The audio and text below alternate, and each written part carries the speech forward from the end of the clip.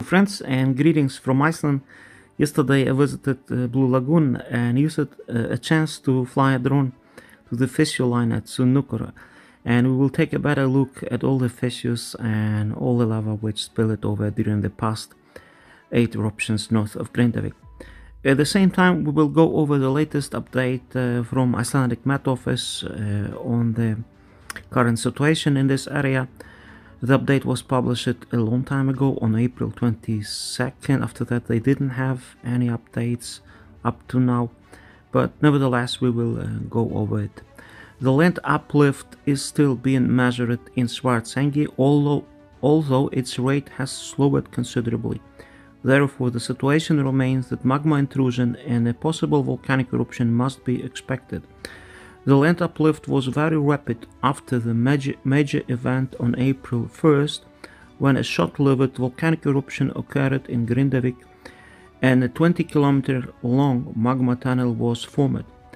The speed of the land uplift was much greater than after the last events at Sundhnukur crater row. However, the speed is now similar to that between previous events, and it is therefore clear that magma accumulation continues under Svartsengi. Magma has now flowed into the crust there continuously for 17 months, or since October 2023. There is still considerable seismic activity at the magma tunnel. An average of 100 earthquakes per day were measured over the past week. It's prior to April 22nd. According to the Icelandic Met Office, and they were rather small, below magnitude 1. Now we are to the east of Hagafell mountain, flying above the Sundhnukur Gigar fissure line, and here slightly to the east of Hagafell you see this enormous crack. This fissure or crack is not a new thing, it has been there for a long time. During the previous eruptions it was also visible. Maybe it got somewhat wider, or more steam coming, or gas coming out of that. Hard to say. Nobody measured the size of it, but I never flew above it, and now finally I made it with the drone, and you can see it from above. Later we'll go further to the north and fly from the other side of this crack. It's quite incredible. Things that lava didn't flood this area because it's on the hill. So it means this crack extends further under the lava, but is not visible in the other parts, only here on the top of the hill. But this fissure extends for perhaps a few kilometers of this size. As you know, the last eruption lasted only 6 hours. It was on April 1st. I was on the island of Madeira, and by the time I came to Iceland the next day, the eruption was over.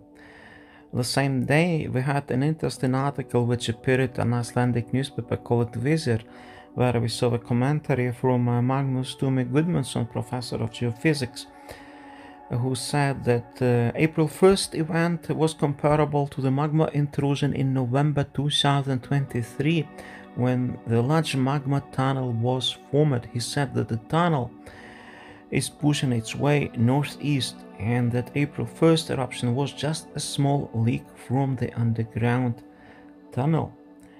Magnus said that it is likely that we have reached the second part of the volcanic eruption series at Sundhnukur. It is true that intrusion has been decreasing every month in 2024, and if this trend continues, it is very likely that it will eventually slow down all this. There could be one more thing, he adds. If it develops like this, then the infusion could change again. It is more likely that we are very much in the latter part, said Magnus Tumi. He also said that April 1st volcanic eruption and magma movements are the same type of event that occurred in November 2023, but on a much smaller scale. In November 2023, a large magma chamber was formed, but no eruption occurred until a month later. Magnus says that more material entered this chamber in November 2023 than came to the surface in the two largest eruptions combined. The difference between this and the eruptions that have occurred in that most of the magma is pushing its way underground and not coming to the surface, and the eruption we had on April 1st was just a small leak. The biggest of craters that you see, and actually it's a twin crater, but there is a smaller one further north, is from the summer 2024 when the eruption lasted the longest. It was in July 2024 when it lasted for 3 weeks, and Blue Lagoon had been operating during the last period of this eruption, and you could see it shooting lava up from this crater all the way from Blue Lagoon across the hill. Blue Lagoon is to the left side there, you see it now in the background. Now we will turn around and we will fly over this crack from the other side. There you see the town of Grindavik next to the ocean. The evacuated town, some 20 people maybe still live there, but most sold their houses to the special fund created by the state. So here we are approaching the fissure, which is clearly visible on the top of the hill here, and as I told, it extends under the lava all the way further north. But here it's burned, it's naked, you can see it, how it looks. You see all those gases which are coming out from the fissure, poisonous gases, deadly gases. An exposure to this gas for half an hour, only 30 minutes, ends in the death of a human. So deadly it is. So it's extremely dangerous to approach the volcanoes where you have huge gas emissions, as we had here on the first days of the eruptions, as most of the magma and gas emissions come in the course of first 24 hours.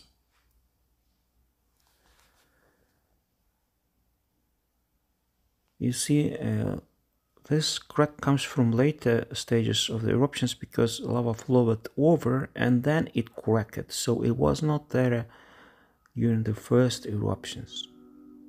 Sundhnukur Giga crater belongs to the volcanic system of Eldvorp Svartsengi, translated as fire cones, black meadow in Icelandic, and we should be reminded that during the Holocene, it means since the end of Ice Age, which ended at 9,000 years ago in Iceland, the Svartsengi system experienced altogether between 12 and 15 eruptive periods, a periodicity of approximately 1,000 years, as evidenced by the lava flows associated with it. Those recurring activities are represented by a close succession of eruptions over a period of several decades. The last of these eruptions took place in the 13th century with the Reykjanes fires, a series of effusive eruptions on Svartsengi and Reykjanes which took place between 1210 and 1240, and which produced the lava flows with an area of 50 square kilometers, that is 19 square miles for Svartsengi alone. So we're still a long way to go to reach that number, during the current ongoing series. Now we are approaching the defensive barriers or dikes which had been constructed around the town of Grindavik. They are even higher around Blue Lagoon, smaller around Grindavik. And Iceland is a pioneer in constructing those dikes or barriers to divert the lava flows, as you know, and it worked out well so far. Nobody knows what will happen next. Here the fish open it up right in the middle of the dike, as you see, in April 1st. Luckily it lasted very brief, only 6 hours, and didn't cause any harm to the town as most of people thought initially. It should also be remembered that not all the lava types can be diverted this way. It works well with the basaltic lava which erupts on the oceanic islands like Iceland, Hawaii, Canary Islands, but not with andesite lava or rhyolite lava, which are far thicker in consistency and would push the wall. So basaltic lava is hot enough and fluid enough to be diverted. Hence, the basaltic lava flows can extend and cover vast territories. The longest that we know is from the eruption of Bunga volcanic system. A great flow of fissures when lava flowed for 100 kilometers. Basaltic lava reached the oceans in Stokes area. Nearly all of Iceland is made of basalt. 80% of Iceland is basaltic lava, oceanic lava, though the 20% of Iceland is made of rhyolite lava, which is the coldest of lavas. It's about 800 degrees hot when it erupts. And the interior mountains of Kerlingarfjöll and Landmannalaugar are made of rhyolite lava, which does not erupt often. To see rhyolite mountains, you would need to go to Landmannalaugar in Iceland. The roads to Landmannalaugar in the interiors of Iceland are open only during the summer periods. Some companies do tours to Landmannalaugar, and those mountains are kind of different because they are light in colors. As rhyolite lava is lighted by itself, the basalt is black, as you see. 80% of planet Venus is also basalt, so without air, of course. Now let's return back to the subject of Reykjanes fires, the eruptions which took place west from this area, not far, like 10 kilometers further west at the fissure line called Eldvörp. Every type of history tends to replicate itself. There is nothing new on this planet, so the things we saw in the 13th century might happen also in the 21st.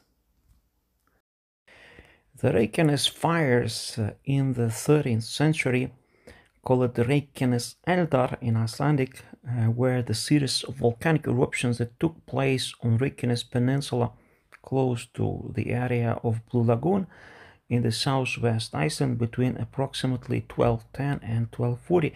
They caused widespread physical and economic damage, covering large areas of the peninsula in lava and tephra, and causing the mass starvation of livestock on Reykjanes and the neighborhoods, as well as a number of deaths of people due to earthquakes. The peninsula's volcanic systems were subsequently dormant for 800 years until a fresh series of eruptions began in 2021, as we know, which have been called by some the new Reykjanes fires. During the 13th century, when we had the last eruptive series in this area, the activity had been concentrated along the fissure line called Eldvörp, which is to the west of Blue Lagoon. Eldvörp is the name of scoria and spire cones in offset sections west of Blue Lagoon and west of Grindavik that form a row of 10 kilometers, and its surrounding lava covering 20 square kilometers. It dates back from a volcano tectonic episode between 1210 and 1240 called the Reykjanes fires. At the center of Eldvörp, there are geothermal features and a single borehole. Perhaps we will have also a geothermal area in the middle of Sundhnukur Giga crater row. As you see, there is lots of steam and activity there. I mean, there are lots of degassing and smokes coming in from the middle of the fissure. Women from Grindavik used to bake bread in the steam, I mean, at Eldvörp area, from the lava, and a trail, hence, had been called Broith Stigur, the bread trail, that leads there from the town of Grindavik. Remains of human activity can be found in various places in Eldvörp. The other neighboring volcanic system, which is to the east of Svartsengi, is called Grindavik volcanic system.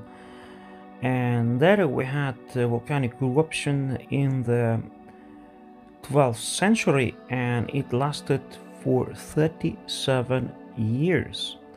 And the lava flow reached the sea on the north and the south coast of Reykjanes Peninsula.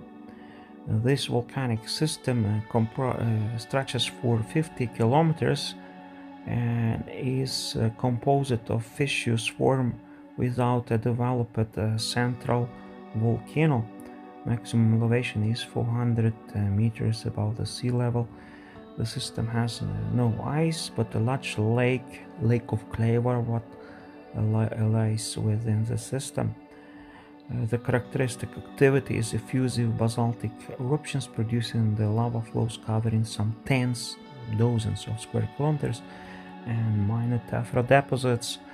Eruption frequency during the last 3,000 years within Grindavik system was 1 eruption per 750 years, and that one eruption lasted, as you know, 37 years during the last period. Now you saw all the fissures which run through the town. It's really bad news for the residents of Grindavik if this volcano will keep erupting more.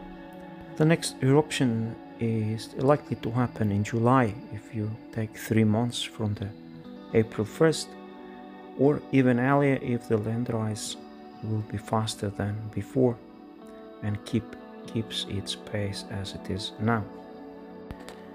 Those are the major news and updates from Iceland. I wish you all the best. I hope you enjoyed this footage. Be well and God bless you.